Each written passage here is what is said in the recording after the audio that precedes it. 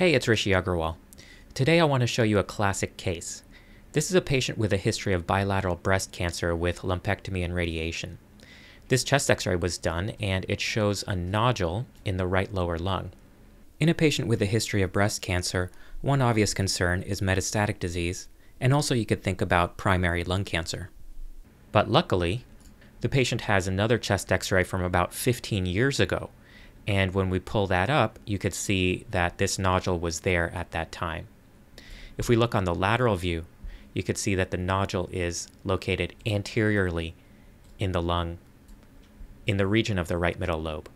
Now the differential changes, and we're thinking of benign lesions like granulomas or hamartomas. Carcinoids can also grow very, very slowly, but even a slow-growing carcinoid I would expect to be bigger in this 15-year time frame. We got a CT, and it shows this well-circumscribed, approximately 2 centimeter nodule in the lung with this central calcification that has a popcorn-like appearance. When we look at the soft tissues, there's macroscopic fat in the lesion. Therefore, we can make the diagnosis on the CT of a hamartoma.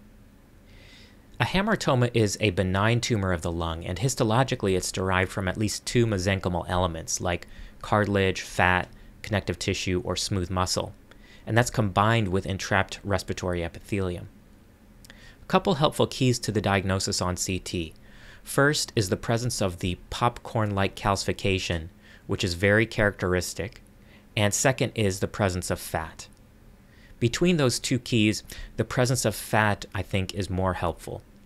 Here's a couple tips if you think the lesion is a hamartoma. First, if you don't have thin cuts already, get thin slices through the lesion. This will show the fat better because it'll decrease the effect of volume averaging. The second tip is that when you're measuring the attenuation using a point source, it's important to take a look at the slices above and below your measurement to make sure that you're not averaging in a bit of lung. Calcification is definitely helpful if it's present, but 3/4 of patients will not have calcification on CT. Now, sometimes carcinoids can calcify, but usually carcinoids don't have this popcorn-like calcification. Carcinoids will usually show eccentric or stippled calcification. Most patients are completely asymptomatic, and hamartomas are usually an incidental finding on imaging and just left alone. But sometimes hamartomas can obstruct a bronchus, and the patient can have post-obstructive symptoms from it. And if the symptoms are significant enough, these can be surgically resected.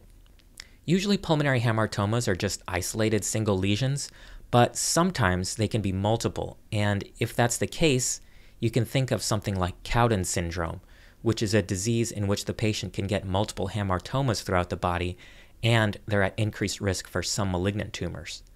There's also Carney's triad, which consists of pulmonary chondroma, GIST, and extraadrenal paragangliomas. A pulmonary chondroma is a lung lesion that's composed of cartilaginous tissue exclusively. It won't have those other mesenchymal elements that a hamartoma has. I just want to show you this one companion case real quick.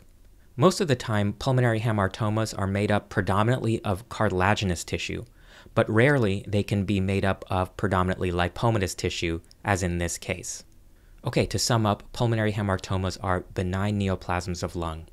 On CT, they'll be well-circumscribed nodules, usually about 2 to 4 centimeters in size. About 1/4 of them will have calcification on CT, and fat can be identified in up to 60% of patients. These are usually completely incidental findings requiring no further follow-up if you can demonstrate those benign characteristics. If you have any questions about this topic or any other thoracic radiology topic, let me know in the comments below. Thanks.